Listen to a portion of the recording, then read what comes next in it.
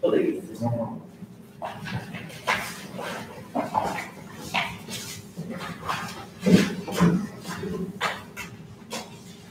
Friends and family, let's bow our heads for a word of prayer.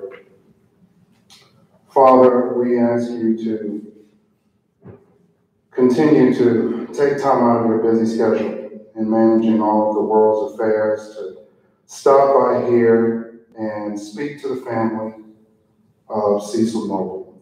Lord, I ask you to wrap your arms around them. Let them know in their hour of grief, you have all the answers. We need not but just trust you. In Jesus' name we pray. Amen. Family, I'm so sorry for your loss. I appreciate you trusting me with Mr. Noble. I'm going to be officiating today. My name is Eric Lusane.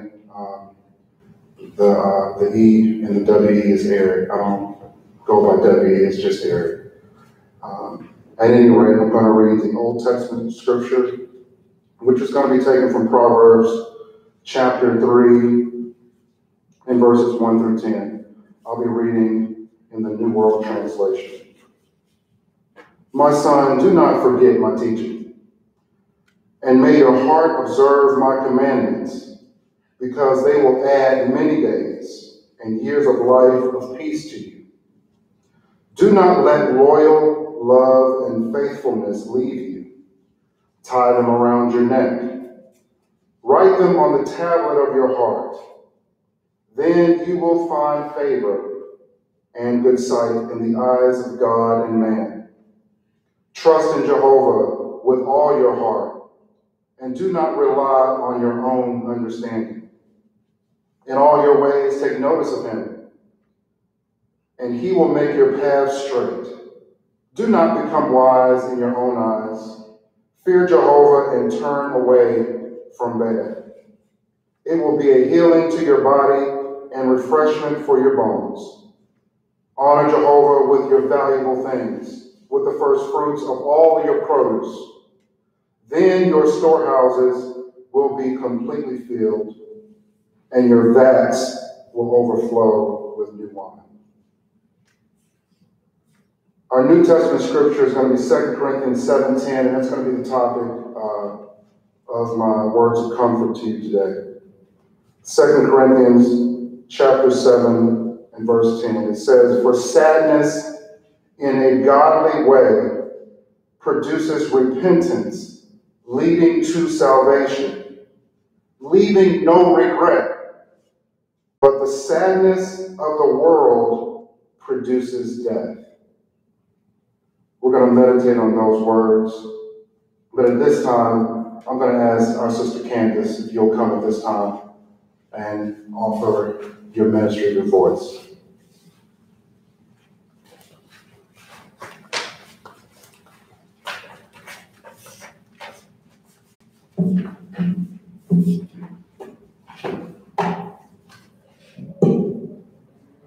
Blessed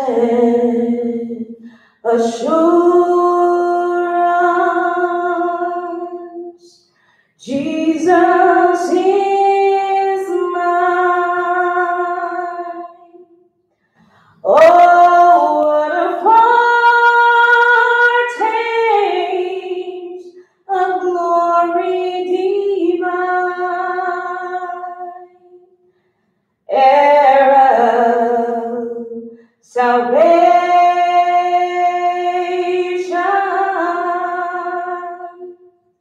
purchase of God, born of his Spirit,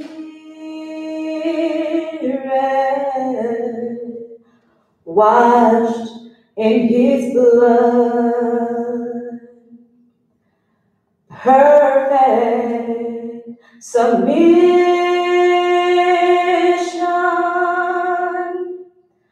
all is at rest. I in my Savior,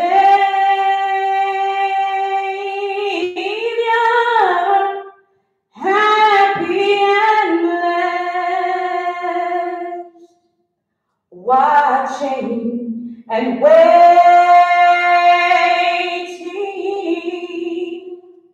looking up, filled with his goodness,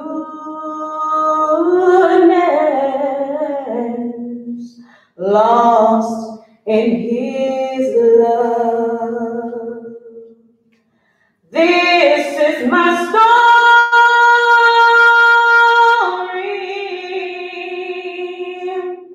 This is my song,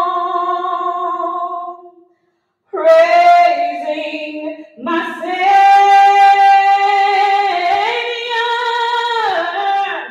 all the day long. This is my story. This is my song, praising my Savior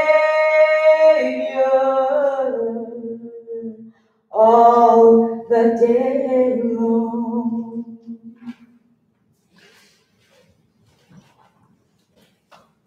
Amen. I didn't know you had that in you, sis. That was amazing. That was amazing. Amazing. Man, that was great. Next on our program, we are to read Mr. Noble's obituary in silence. We do have a couple people watching us on YouTube on the live stream. I know you don't have the obituary in front of you. We will be adding it to his memorial site where it can be read after the service. And actually, you know what? I'm going to go ahead and read it for those who are watching. Mr. Cecil Eugene Noble Sr. was born to Florence and Willie D. Noble Sr. on November 9th, 1949 in Birmingham, Alabama. He was the youngest of one sister and three brothers. Cecil was educated in and graduated from the Birmingham City School system. He attended Hudson Elementary School and George Washington Carver High School, class of 1967. He worked as a truck driver until his health failed him. Cecil accepted Jesus Christ as his Lord and Savior at an early age. He became a faithful member of Trinity Methodist Church. He was preceded in death by his parents, Willie D. and Florence Noble, brothers Willie D. Jr. and Freeman Noble. He leaves to cherish his loving memories, his devoted wife, Willinda, one daughter, Yolanda Noble, of Birmingham, Alabama, one son, Cecil Noble Jr., and wife Tanya of Atlanta, Georgia, grandchildren, Brandon Noble, Kristen Noble, Megan Noble, and Matthew Noble, one sister, Cliffrian Adams, one brother, Carl Noble Sr., and Miss Alberta, and a host of nieces, nephews, relatives, and friends. Again, my condolences to all those who are left remaining behind. I'm going to invite the Holy Spirit to enter into our thoughts as I try to bring some words of comfort. I pray that you hear the Lord and not hear me. I deal with death so much. It's hard for me to hold back the tears when I see families coming in crying. Sometimes I'm embarrassed in front of my staff as they'll look at me and say, how is it that you broke down today in front of the family? I hurt and grieve just like y'all do. There's only so much death that someone can take. You all are dealing with it right now. I pray that these words are comforting to you. Father, move me aside that they might hear my voice. Hear your voice. Father, I pray that they hear you clearly and hear me less. In Jesus' name we pray. So the scripture I brought to you was from 2 Corinthians 7:10, and I'm not going to go long. My words of comfort usually don't go longer than 5 minutes. I want to make sure I got you while I've got your attention. And we're moving into lunchtime. I don't know when the last time y'all ate. Sometimes I look at families and I warn them, it's going to be a long day. You woke up, probably don't have an appetite, not sure how well you slept the night before, and thinking about what's going on today. So by this hour, your sugar's dropping, and it's probably time to re-energize. But son, grandson, nephew, let me give you some words of comfort. 2 Corinthians chapter 7 and verse 10. I'm going to read it in a different version versus the one that I read this morning. It says, "For godly sorrow worketh repentance to salvation, not to be repented of. But the sorrow of the world worketh death." So when I see death as I approach other things in life, I have to approach it from the positive side of it. You may ask me, well, how can anything in death be positive? I pray that the cup is always half full versus half empty. The one thing about death that at least does for me, it reminds me that our time here on this world is temporary. We're here, but for yet a short season. The one good thing about death is it worketh repentance. Let me explain to you what I mean by that. Mr. Noble didn't do anything wrong to deserve death. Some people do.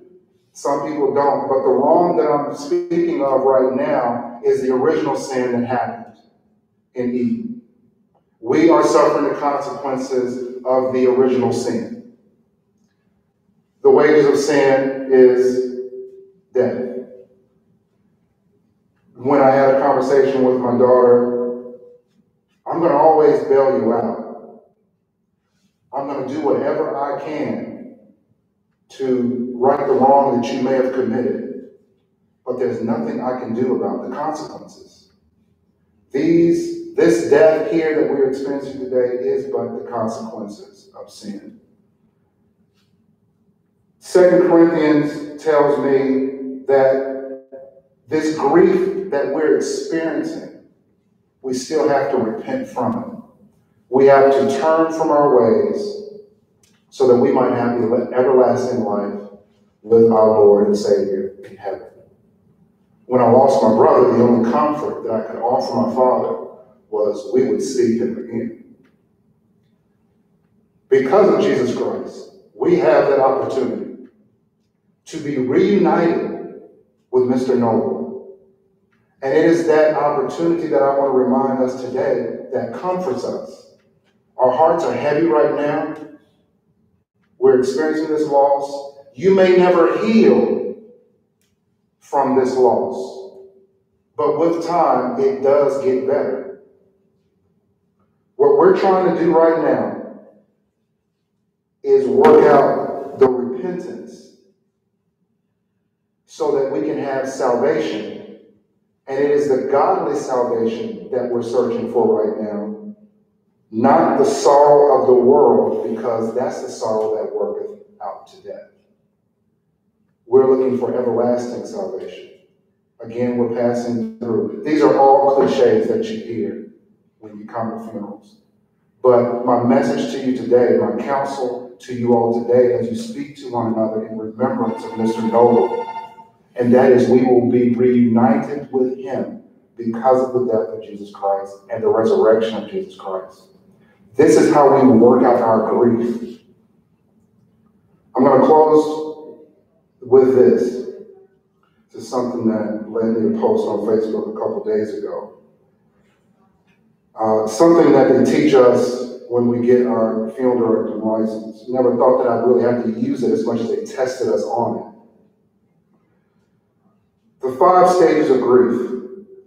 This is from Kubler-Ross. They wrote a book on it. It goes into detail. These 5 stages actually help you process this grief that we're experiencing, this grief, this sorrow that we're experiencing. And they don't necessarily go in this order. There's denial, there's anger, depression, bargaining, and acceptance. You have these 5 stages. Then somebody commented on my post and said, well, hey, I'm going to add a 6th one called hope. Questions were asked, well, do you experience the grief necessarily in this order of denial, anger, depression, bargaining, acceptance? And I replied, no. Some people will jump and go from denial to depression back to anger, back to bargaining. Bargaining, of course, is when you have these conversations with God. God, if I'll make a deal with you, if you could just give me one more day with him. Some of these stages of grief you're going to recognize because you're going to say, hey, that was me just yesterday. I had a friend of mine comment on the post and said I was upset with God for taking my friend away. And I'm like, well, Marion, that's a part of the stages. That's a healthy stage. These are all stages that we are going to go through when we're experiencing this. But what I appreciate about the comment that my friend left about let's add the sixth one, meaning hope, that's what this scripture in 2 Corinthians 7, verse 10 tells me. About our relationship with God, our hope and our faith that Jesus Christ died and rose again, that's where we have hope that we will begin to heal from this. If you want to see me after we close, I'll be glad to share these 6 stages of grief that we all must go through in order to heal. And we add that 6th one, and I pray that in some way, that some word might be said today that might be able to strengthen your faith, that you all might be able to heal from this loss. Let's bow our head before we bring our sister back up for a closing thought and song. Jesus, I thank you, Lord, for giving us this chance to affirm our faith in you. I thank you for taking the time out to let us know how important we are in light of all the craziness that's going on in the world today.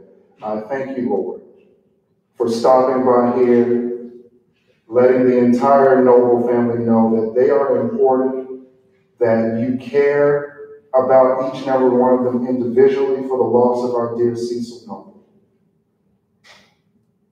In Jesus' name we pray. Amen. Amen. Sis.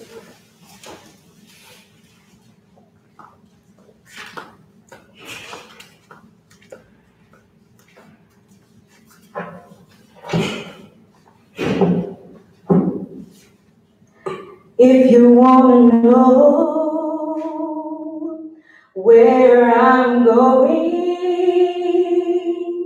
where I'm going to, if anybody asks you where I'm going, where I'm going,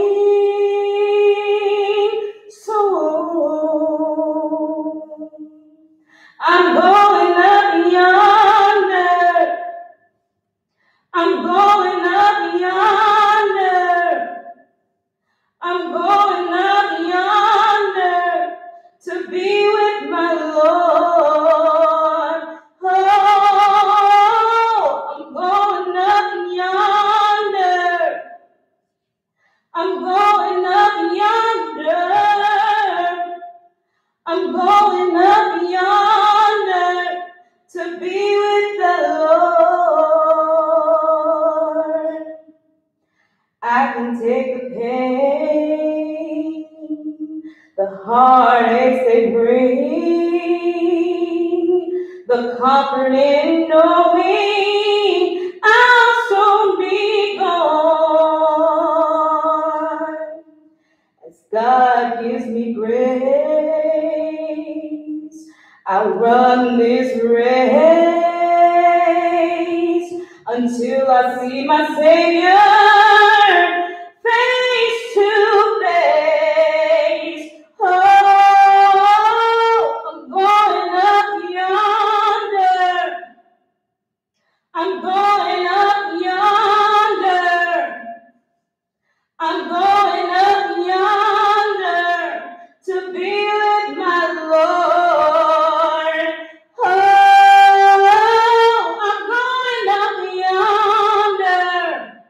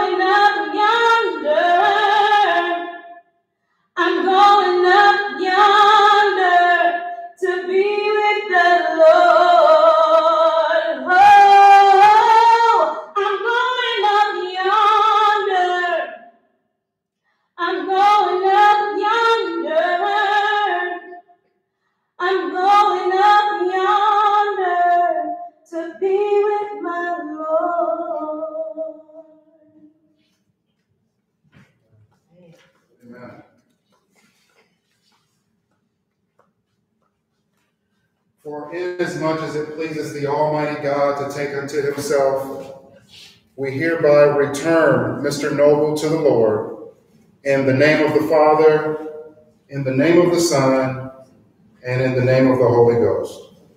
Let us all say, family, this concludes our services here. I invite you to hang out and fellowship with each other. Again, I'm so sorry for the loss. I'm so sorry. I appreciate you trusting me, Mr. Noble. Thank you. Thank you.